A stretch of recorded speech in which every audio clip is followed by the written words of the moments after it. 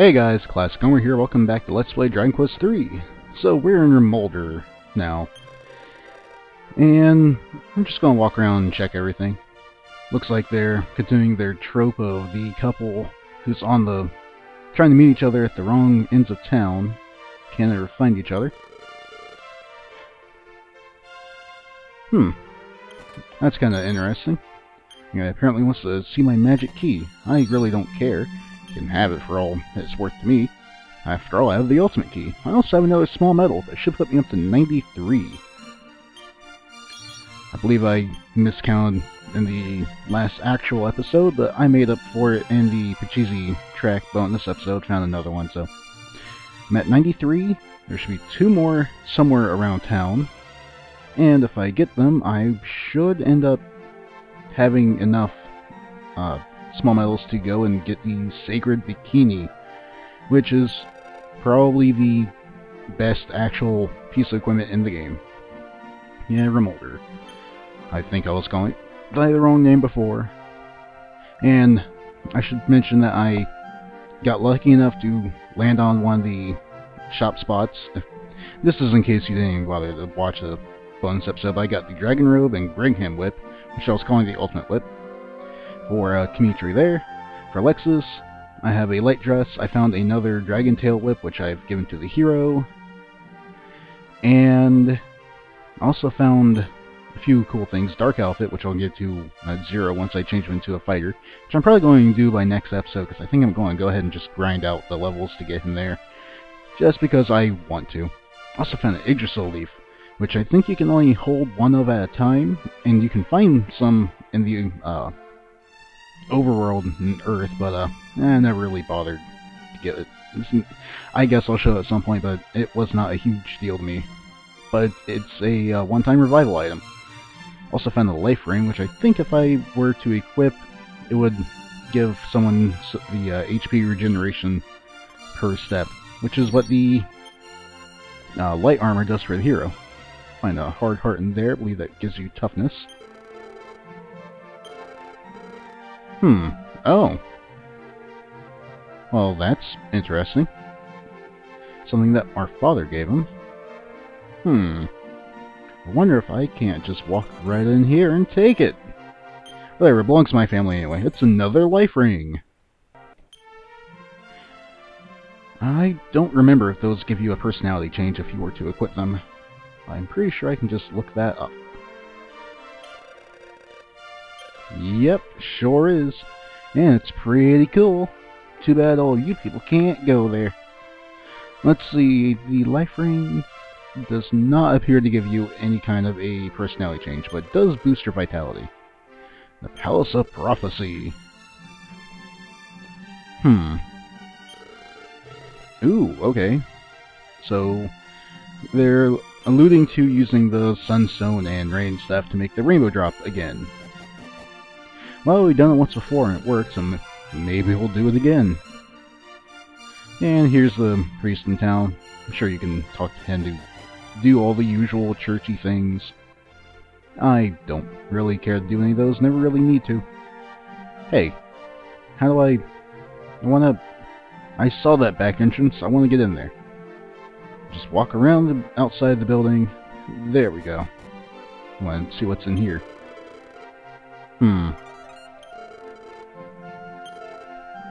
No one believes you, huh? Well, I'll check that out if I ever get to the Archfiend's castle. Now let's see.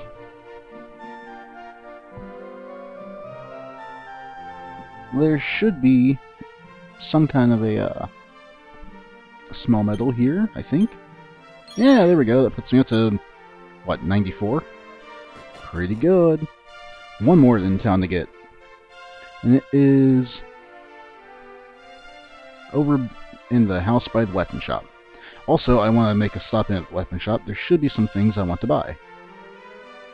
Let's see. I guess it's in here.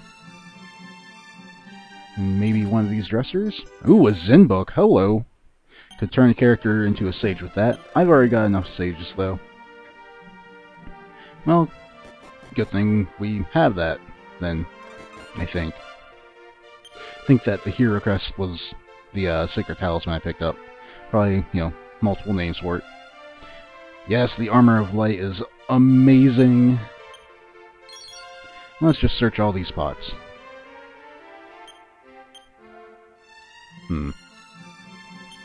Helps if I actually make sure I can be right at that pot instead of looking between the two of them. Or neither of them had anything good. Yay! There's small metal number 95. Sweet. I'll go pick up the Sacred Bikini shortly. Which, if I'd known I was going to pick up that small metal on the cheesy track, then I wouldn't have bothered.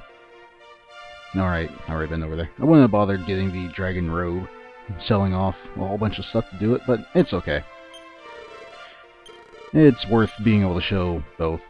Okay, the Bastard Sword, pretty good if you're going to have a warrior. Same thing goes for the Ogre Shield, and the Great Helm. Too bad I'm not going to use a warrior, and I won't need any of that. I might get the Great Helm for the hero, but I think the Ortega Helm's supposed to give him some kind of, protection from ailments, status, some abnormalities, being put to sleep, that kind of thing. So I want to keep that on him, even though the Great Helm has a 15-point boost to his defense. More importantly, I want to get Falcon Swords for probably both my sages. And I actually have the money to do it too, which is pretty cool. Just like in the previous game, the Falcon Sword lets you swing twice, and if you have enough strength, it actually becomes pretty useful. I'll just buy them. Actually, I have an idea. I'm just going to buy them, put them both in the bag, and I'll take care of equipping them and changing all my equipment around off screen, because that takes more than enough time. More time than it's worth to show on screen. That's pretty much all I wanted to do with my money here, so let's go check out some other locales, cool places around Alefgard. Oh, who am I kidding? I can't resist this. I need to go and get the Sacred Bikini. That's a little bit more important to me than going to the next place in the game. Come on, down the well, let's go. I want to go talk to the guy, give him the small medals, and get the really cool prize. It's so worth it. To put it into perspective of stats, the Sacred Bikini here should give only 2 points less defense than the light dress that Alexis is wearing. So, 208, you see only 2 points less, but it has a HP regeneration effect like the light armor, and it actually has 6 more points of defense than the light armor, which is kind of one of the reasons I made the hero male, so I wouldn't be tempted to, give him the Sacred Bikini when someone else could use it, whereas the hero's the only one that can actually use the light armor. Besides, the hero's kind of supposed to be you anyway, so may as well make him the same gender as I am. So there we go. Kimitri's wearing super awesome underwear of Never Die, and yeah, we're gonna just keep that. There's still there are 2 more places I really want to go that aren't dungeons, and then there's still another dungeon I want to go into.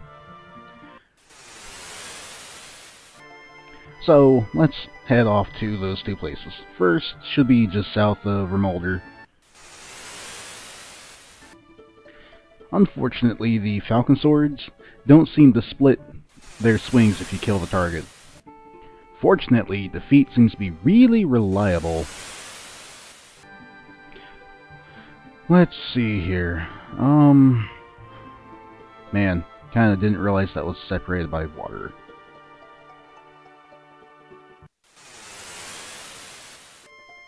I guess that means that I need to go find my boat. Now, I would be bothered by all the random battles, except it means that I'm just getting that much more grinding out of the way. When I do grind, I'm probably going to go back to Baramos' castle. That way I can try and find more meta babbles and get a lot more experience. You know, more quickly. Besides, the enemies there were giving like 1,000 XP per fight if you didn't find meta babbles. So this, I believe, is the Shrine of Honor. And it's where we're going to be making our rainbow staff. Unfortunately, since we don't have the whatever stuff, things, rain staff specifically, we don't have the rain staff, we can't really do that. Let's see. I think if we search here, yeah, we find another small medal. It puts me at 96. The only reward left to get for small medals is a golden ticket, which allows me to play Pachisi as many times as I want. So, if you didn't already, you know, win the stuff at the Pachisi Track of Coal, that wouldn't be a bad idea. Too bad I don't need to do that. The last place we want to go is Mercado, which I believe we heard about a little bit. Oh hey, there's the shrine too. Well, we want to go here too. Find 3 places I want to check out.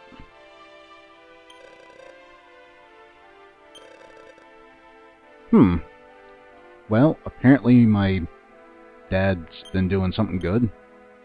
Dang, I was hoping there's another one of the small medals there. Apparently not. I think it's actually right here in the middle of this cross shape. Yeah, small medals, 97. Pretty nifty. Oh, it's one of Rubus' servants. Oh, she's the one that was talking to me at the very beginning of the game. Well, yeah, here I am. Ooh, and there's the rain staff. Cool.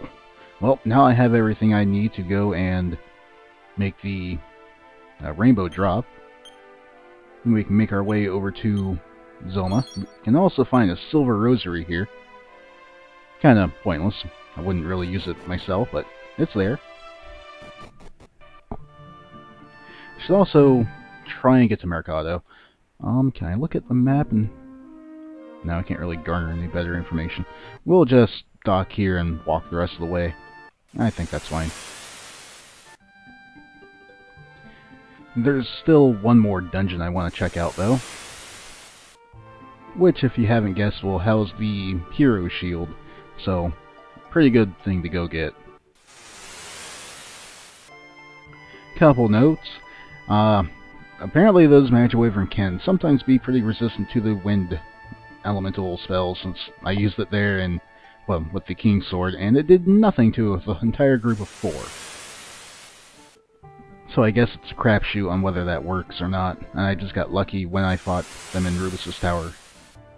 Ooh, Zero just got to level 35. Only 3 more levels, I'll have Revive. No wall around here. That's kind of weird. Well, no wall on the outside, but there's a wall on the inside. Weird. Also, the Voodoo Wiz enemies, when they call for help, they apparently call for Horks. You know, like the really weak zombie enemies. Small medal number 38, I believe. I may have lost count by this point. In any case, it's there. And here's another Rockstar ring. Pretty good. And Zagarin. Really? Well, if we go and search his place a little more thoroughly, we'll probably find that silver harp. I'm not too concerned about it, though. It's not related to the story, and it just it does the same thing that the whistle spell does, which Kimitri already knows. Well, that's a really downer way to look at things, dude. Such a pessimist. Cheesy ticket and party dress and these drawers? Let's see what the little kid says. Oh, thanks. Dick. Maybe everyone here is just, you know, so down on their luck because they know that Zoma rules the world and we're all screwed. Really? No, you do that. Kinda seems really familiar. Well, we can search through these books, we can probably find some good things. Ooh, a hero guide. That sounds awesome. I may end up using that on myself or something. I think that'll make me valiant. Pretty sure.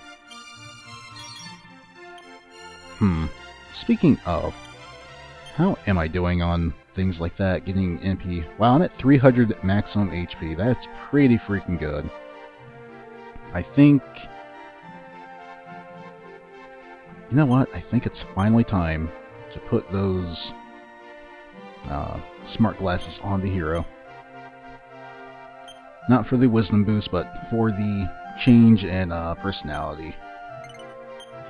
He's really been needing to start bulking up on his MP. His intelligence, thus the MP, because, well, it's going to get a really good spell at some point. Not in the distant future. And since I'm going to be doing my grinding here between episodes, now seems like a good time to equip that. Now also seems like a good time to cast Step Guard. Hey, old man. You 7. Right. We'll do that. We have all those things, I believe. I'm hoping that the Holy Crest is just another name for the Sacred Talisman, or whatever it was that Rebus gave us. Random sleeping guy. Yeah, everyone here is just so... I don't know. They believe that their lives are worthless now due to Zoma. Zoma's already beaten them. Here's another monster arena. Good for it. Okay, let's see. Oh wow, that mini medal I found in here, small medal, whatever you want to call them. It's apparently the only one in all of Mercado. That's sort of weird. And this should be the last guy. Yeah, so whatever. I think that I'm done here then. So, next time I'll be stronger. I'll probably get 0 up to 38. The hero will get to whatever level he does in that time.